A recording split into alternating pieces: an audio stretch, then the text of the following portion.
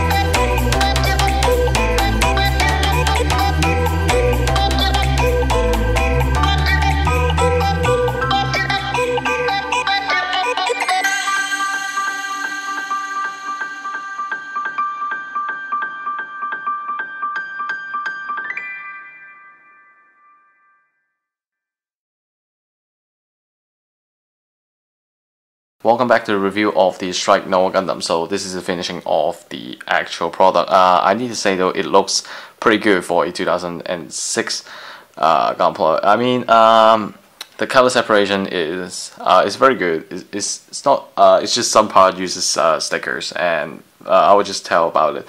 The shoulder, the waist, and the you know, the rail cannon red part here is all achieved by stickers, which is a I would say it's pretty fine. It's not like those large stickers that are having that weird flipped apart, but it's fine. I think other than that, oh, and also the wings. The wings here is also uses the stickers. But anyway, that's not the point.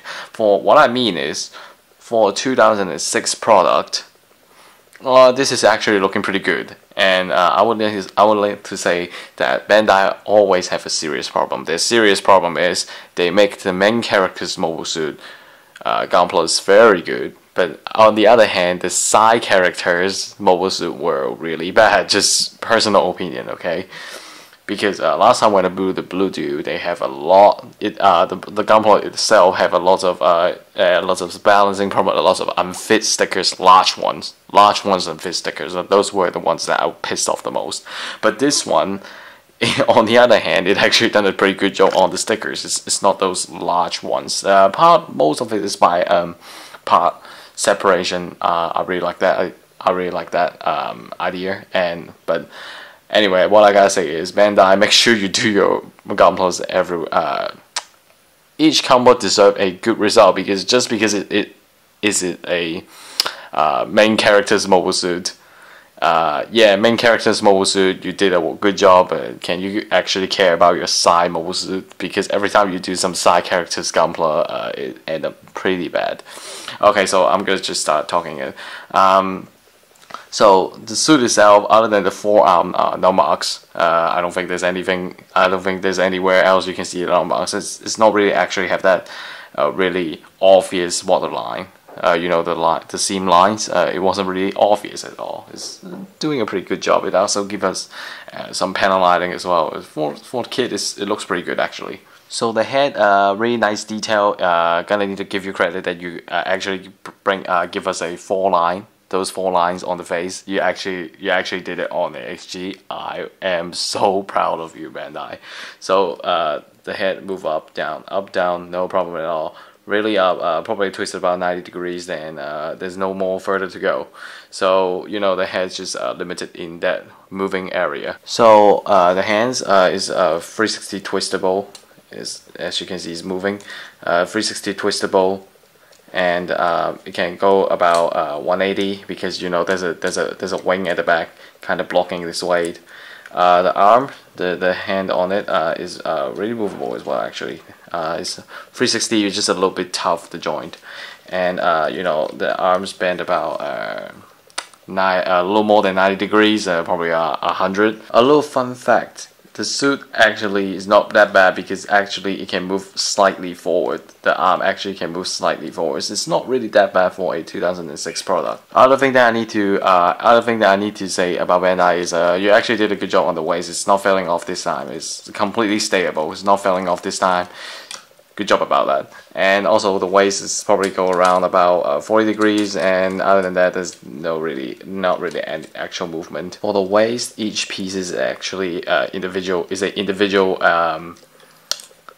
piece, so it can go individually, yes. And at the side skirt, move about 30 degrees, and you can store a pistol on it. A pretty nice feature though actually. And unfortunately, this you know, the leg joint is actually a ball and socket joint, so it couldn't really do much like side kick as far as probably like this. But the front kick actually gives us some surprise. It can go pretty high up actually. So let me move away that. It can actually go pretty high up for the front kick. Bend about 90 degrees for the legs, and the ankle armor is actually movable, and the feet is slightly movable, probably about 30 degrees. The backpack itself is movable, it's pretty movable as well. Yeah, be careful, don't over move too much, it's gonna fall off eventually. And it's pretty hard to plug it back once you over move this, so please be careful about that. And the wings on the top is movable as well. Really good feature though actually. Really good feature, I like it. For the accessories, other than the 2 pistols that are already mounted on the Gunpla Sidekick, we got a pretty useless action base, and we got 2 open hand, we got 2 pistol holding hand. You can switch around the top with the sword holding hand that I just currently put it on. We got 2 deep beam blades that put it on at the large sword at the back in the backpack, and we got a launcher with the tip on it. You can just put it on to the Gunpla. There is 4 spots that you can put it on with the launcher. You can either put it at the center of the open hand, or at the feet. There's 2 spots here that you can put it in. There's 2 spots, 1, 2. Or either you can put it in the backpack at this spot. There's a little hole here. You can put it in the line, and then you can put it in the launcher. So I thought I would just do you a quick demonstration on what the backpack can do. So I rip off one of the side and actually show you how to do it. As you know, there's a railgun at the back, so I will show you how to pull it out. So you put it out like that, and you flip it to the front. Simple as that. And then after you finish it, you just flip it back. Done. Easy. And also the top wings is movable as well. The top wings is really movable. I'm sorry about my camera wasn't focusing. I don't know what happened there.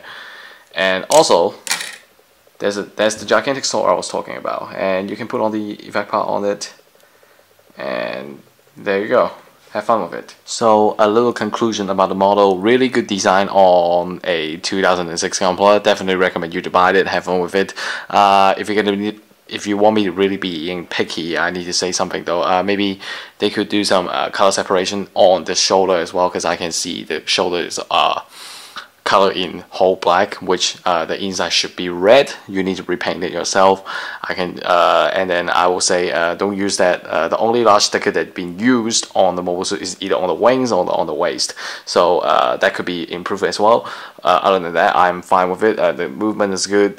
And it's not really easy to fall like other XG. Maybe it's because the backpack wasn't too heavy. I like that. It's finally considered about the model weight. I really like it because I really hate when I make any poses and then the Gunpla keep falling over and over and over again, and it actually kind of annoys me when that happened. But anyway, this suit didn't have that problem very often, so I'm happy about that, and I definitely recommend you to buy that. This is the end of the review.